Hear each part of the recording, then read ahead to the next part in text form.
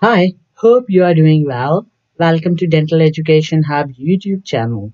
Today we are going to discuss about the Bitewing radiographs. What is a Bitewing radiograph? So the Bitewing radiograph, it shows the maxillary and the mandibular crown of the teeth and some part of the root and bone. So the Bitewing radiograph, it doesn't capture the complete tooth. So what are the indications of a Bitewing radiograph? For the detection of carious lesions, especially when the caries are on the proximal surfaces, for example, at the contact areas which are difficult to locate. Monitoring the progress of the dental caries. Assessment of existing restorations. For example, proximal, you can easily monitor the contours of the restoration using a Bitewing radiograph.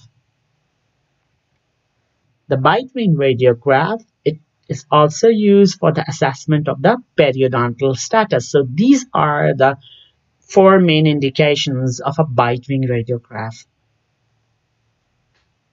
So what are the anatomical features on a Bitewing radiograph? So this is a horizontal Bitewing radiograph.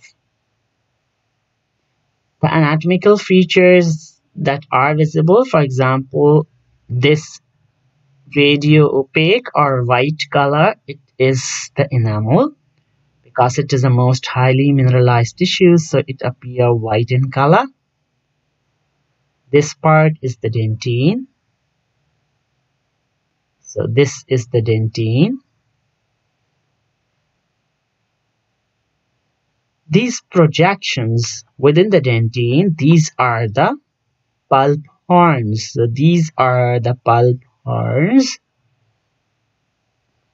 This area, it is the pulp chamber. This is the pulp chamber. This is the pulp chamber. Below the pulp chamber, this is the part of a root canal, not the as some part of the root is visible. So this part is the root canal. This space between the tooth and the bone, this space is the periodontal space. So this space is the periodontal space. The root surface, it is covered by cementum, which is not clearly visible because the cementum, it is not highly mineralized and a very thin layer is present. So the root is covered by cementum, and this part of the bone is the alveolar bone is the interdental bone. So this is the interdental bone. You can see this bone is the interdental bone. Here there is some bone loss in this area. Thank you very much for watching this lecture.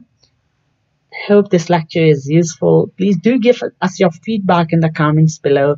Thank you so much and stay blessed.